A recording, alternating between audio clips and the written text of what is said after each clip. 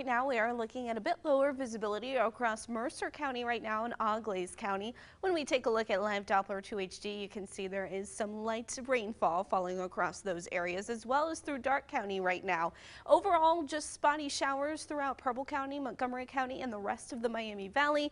The rain is headed your direction through Champaign, Logan County, down through Clark County, and into Greene County. So that's what we are tracking right now. You can see on our Duncan Oil Company camera, Springfield has seen off and on rain showers, but overall mostly dry for now at least. Temperatures are sitting in the 30s. We only have one freezing reading right now. That's in Bellefontaine, where it is 32 degrees.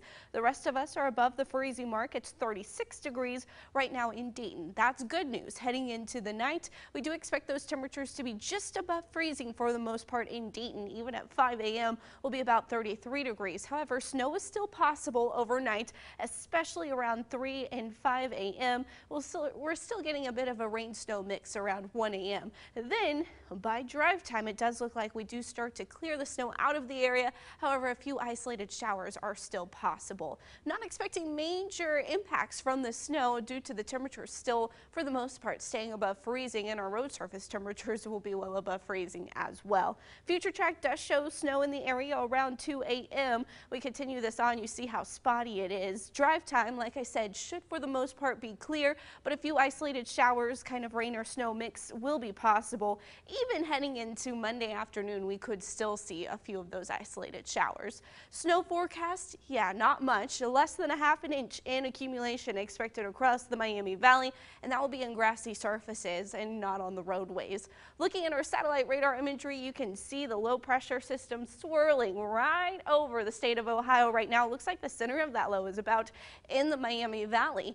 As this low pressure system continues to push off to the east, unfortunately, we are still going to stay cloudy through Tuesday, still looking at decent cloud coverage across the Miami Valley. Partly cloudy skies on Wednesday. The further to the southwest you live, though, you'll see more sunshine, especially if you are traveling out that way for any reason.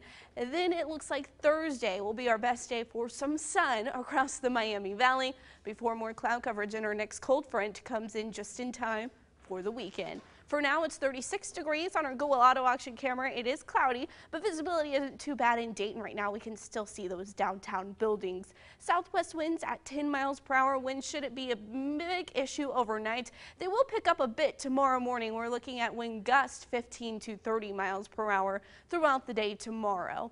Looking at your hour-by-hour forecast, is just going to be a gloomy start to the work week. Unfortunately, you may not be happy about coming back after the holiday weekend, and neither is the sky. Tomorrow's high temperatures will be in the 30s as well. We're going 37 degrees for a high.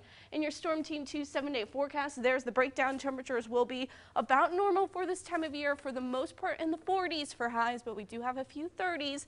The good news is those lows aren't too cold. The coldest looks to be 24 degrees Saturday morning. And as far as tonight goes, we are seeing those temps stay above freezing. Even if we do get the snow, it won't stick around for long. Yeah, it'll melt pretty quickly. All right.